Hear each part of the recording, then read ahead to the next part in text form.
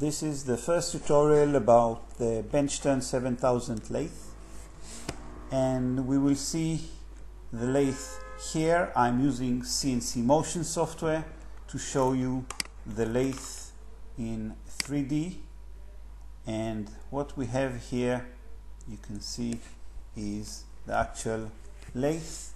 We have a workpiece inside the chuck. It is held together by the chuck, and the chuck is rotating. Now here we have the tool. This is the workpiece. The workpiece is always in the lathe is cylindrical. So if I go 3D, it's a cylinder as opposed to the mill, which is usually a square part.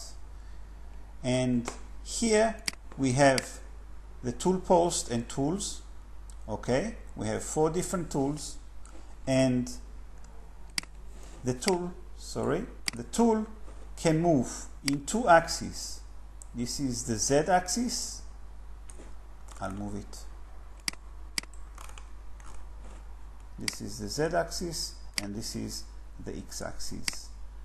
Okay, so far you understand that the part is clamped in the chuck and rotating, and the tool is moving in 2 axes, X and Z. Let's go a little bit into theory. So we have a little drawing here, and the red part is the chuck. We have the part is clamped in the chuck.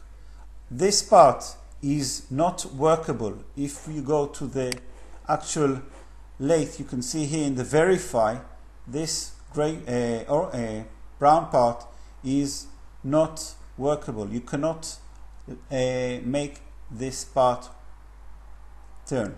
You cannot make this part.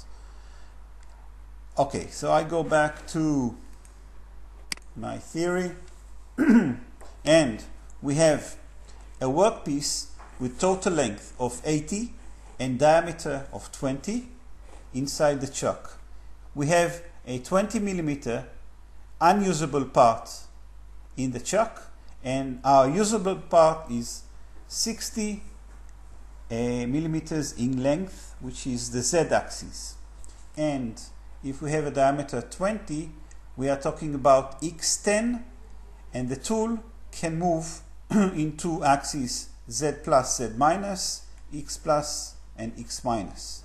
Now the tool will come here and cut away the the part, and what will come out on, it's cutting only on one side, and the other side is, because it's rotating and it's a cylinder, it will automatically be taken off. What's important here is our 0 X 0 Z point. It is at the end of the chuck here, which means all our coordinates are at plus coordinates, and for example this position here is X10 and Z60. Okay, and when the tool comes here, it will start cutting away at the workpiece. So let's go into our Gcode. So I'll just point here. This is the lathe. You know what? I'll get rid of the lathe. Put this one program here and make this bigger. Okay, so what we have is the Gcode. I will write the first block, G90 M3 S1500, and I'll make a comment which is G90 is absolute coordinates. Absolute coordinate means everything refers to this 0. And then another comment, M3 is spindle on, and S is RPM. the spindle will turn at the chuck will turn at RPM, and the part which is held in the chuck will turn at 1500 RPM. Next line, G0 X15 Z65, which is where the tool is now. If I verify the program, you will see the tool is moving to this position. This is called the initial tool position. That's where we start. Now, we want to make this part. Now, as you see, we are cutting away the green part, and because it is a cylinder, and you can see here the center line, everything I cut here will also be cut on the opposite side, because it's a cylinder which is turning, and the tool will cut away here and automatically will cut away at the other side. Okay, so my goal is to cut and reach X5 and Z40. So this is my goal, to reach to X5 and Z40. So we go to the next line, which is, we'll make a comment here, G0 is rapid movement, and X, Z are final coordinates. Final coordinates. So we want to go now to X10 Z61, which is just at the diameter and 1 millimeter away from the workpiece. From here we will start to cut. Now, a new Gcode, G1, we will start by cutting to X 9.5 and Z. We don't write, we won't write Z. We'll go to X 9.5 with F of 100 feed rate. So we say that G1 is linear movement, and F is feed, which is in millimeters per minute. Feed is the movement, the speed of movement of the tool. So the tool will move from place to place with a speed of 100 millimeters per minute.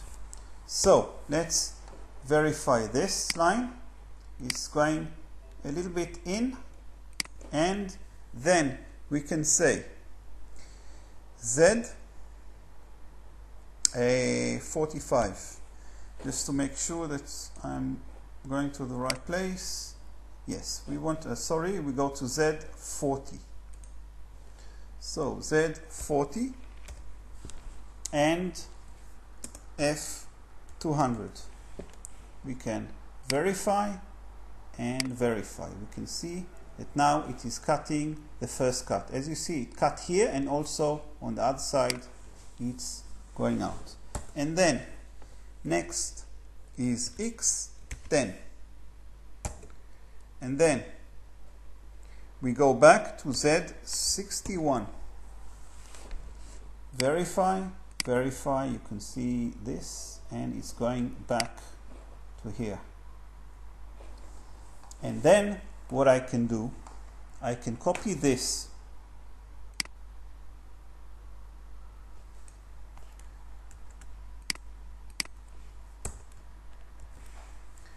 and instead of going to X 9.5, I go now to X9, and I'll get rid of these two comments. And if I verify, now I have two cutting cycles, 1, 2. They are always the same. I will copy this one,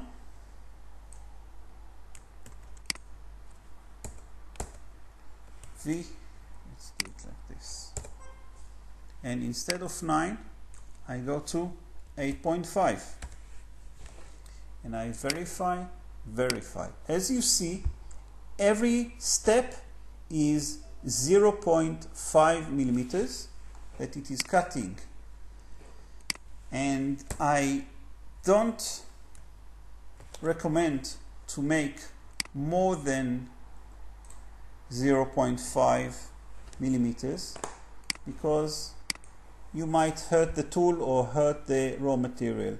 So 0.5 millimeters, we go at steps of 0.5 millimeters. This is 8, we say 7.5,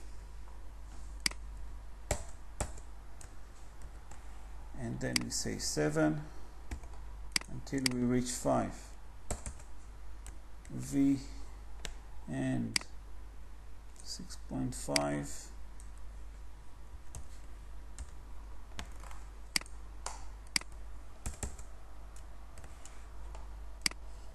Six.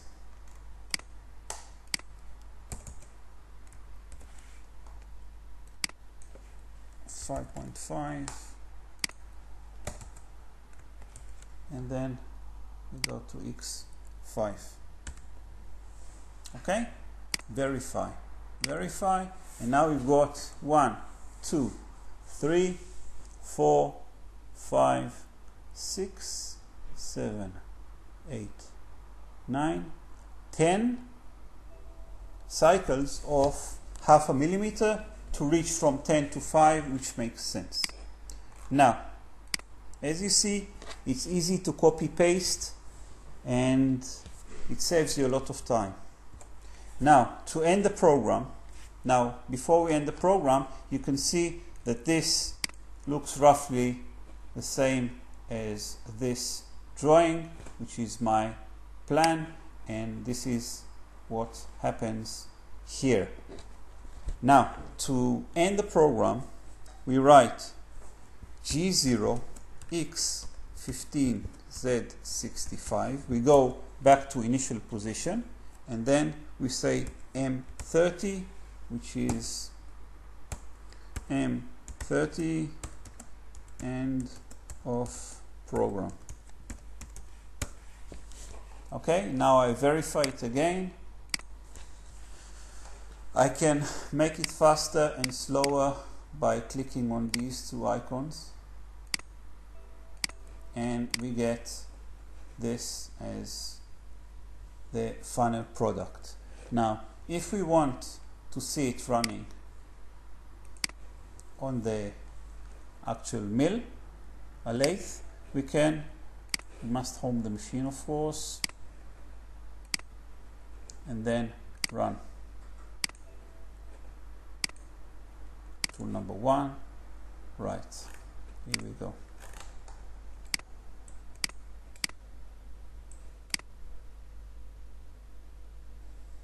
Look from this side,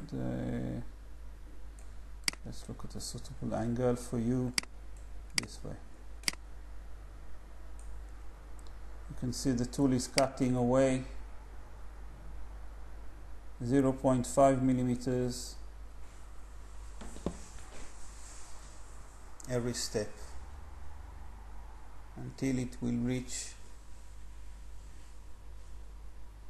5 millimeters. You can see here now it is at X10, and it will go and cut to X8 and start cutting.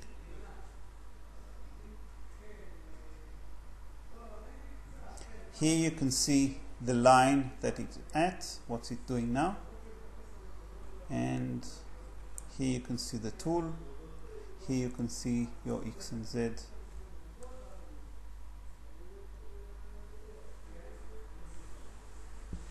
Just wait for it to finish.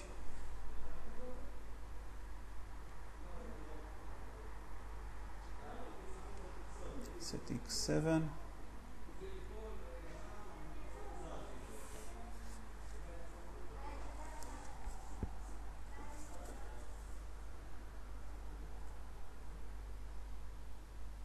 Now, as you can understand, the cutting cycles are repetitive all the time. This is why I use copy and paste, because it is repetitive. Every time I go in by 0.5 and go to the same target position.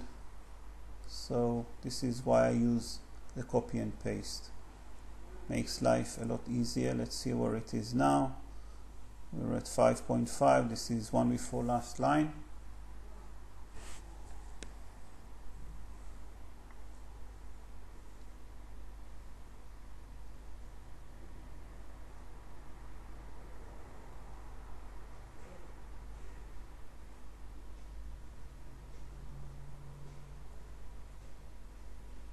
There we go, and then it will go back